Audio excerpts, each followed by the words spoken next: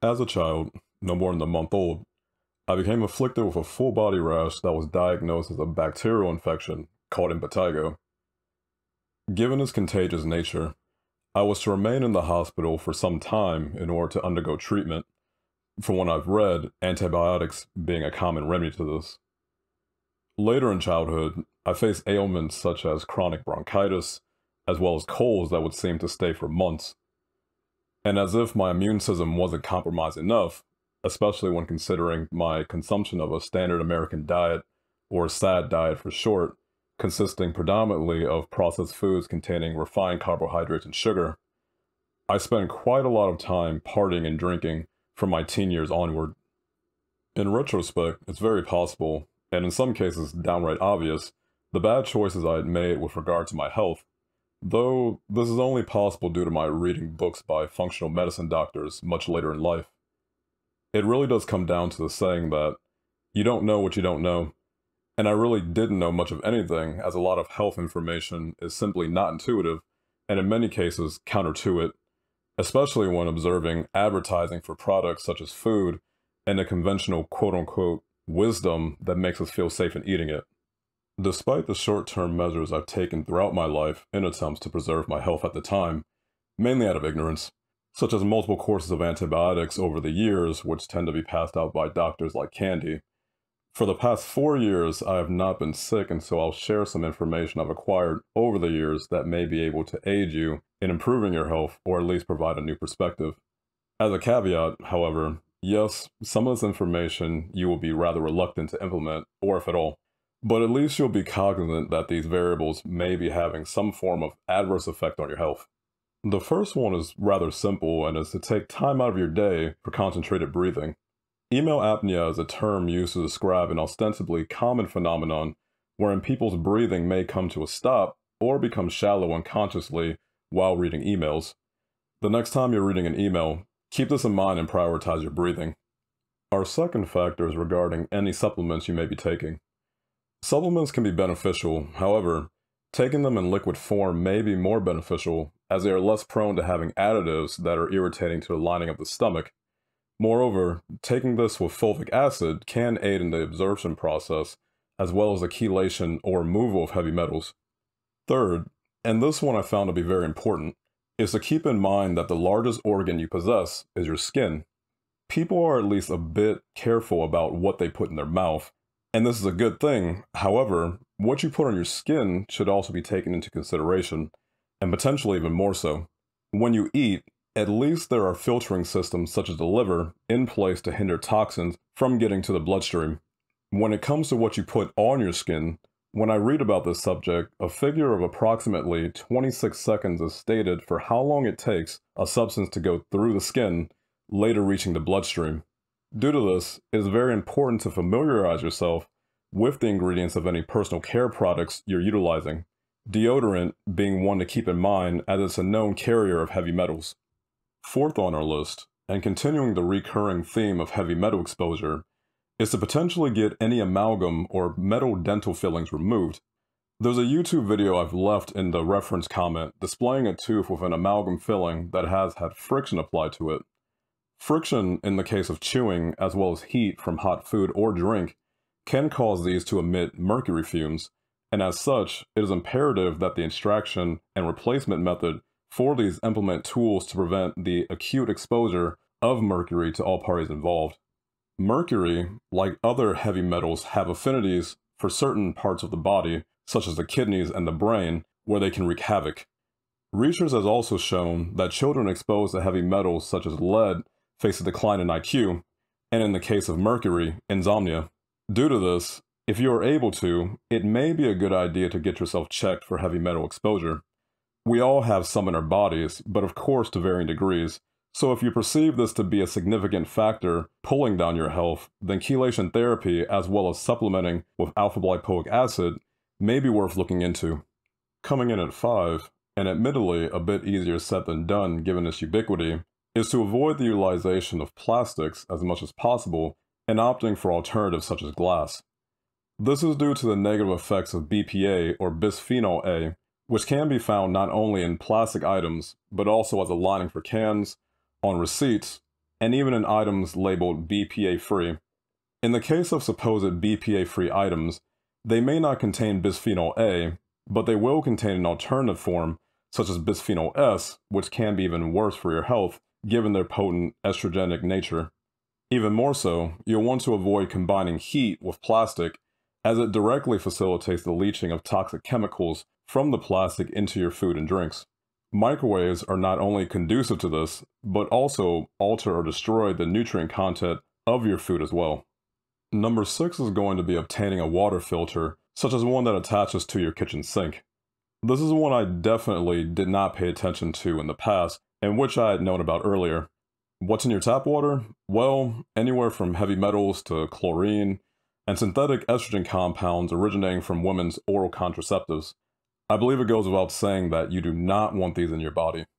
Moving on to number 7, we'll be obtaining a shower filter such as a KDF one.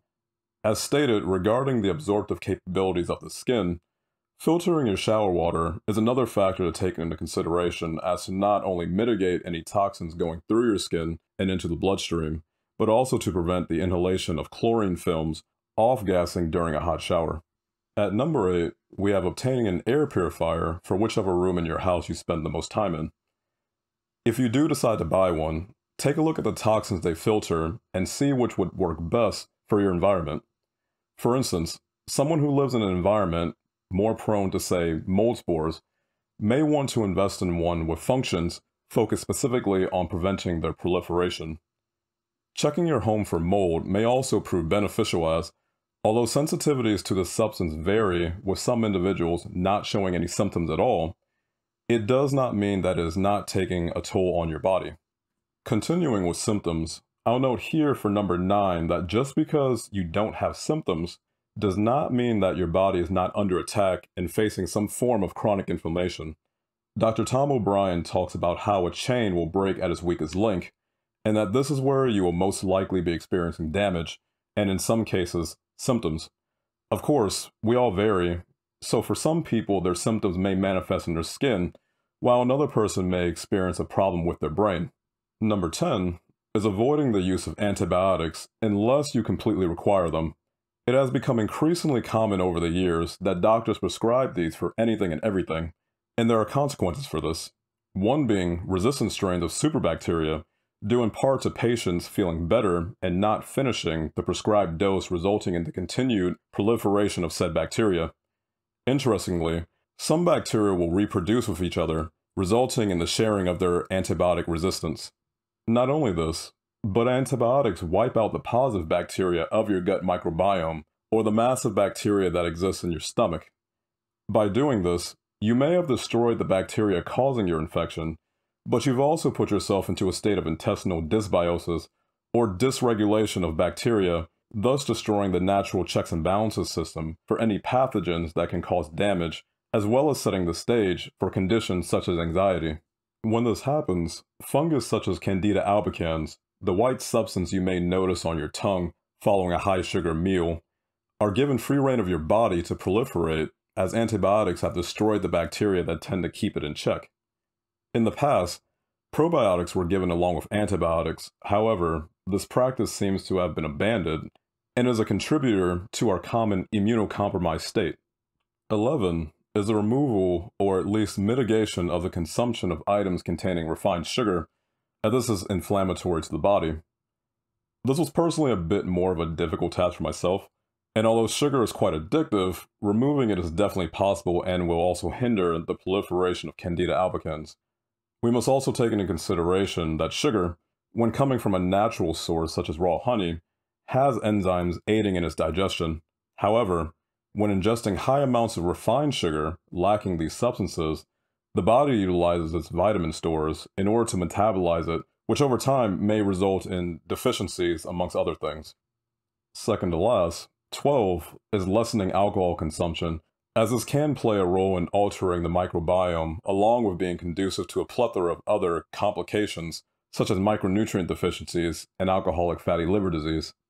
And lastly, number 13 is gluten, something that has been brought up for quite some time and viewed as more of a fad than anything else. Why this topic is significant is because it has been found that one form of gluten, alpha-gliadin, found in grains such as wheat, cannot be digested by anyone and leads to intestinal permeability. This can heal, but for many people they hit a point that it doesn't, which leads to something termed molecular mimicry and autoimmune disease. How this works is you'll eat something containing gluten, which brings about the ability for macromolecules or undigested food particles to pass through the tight junctions of the stomach and into the bloodstream. When this happens, the body begins to generate antibodies to these macromolecules as it views them as an invader, resulting in factors such as food allergies and chronic inflammation.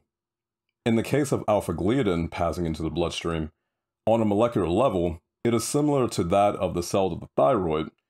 Due to this, the antibodies originally generated to attack the gliadin cells in the bloodstream resort to attacking the thyroid as well.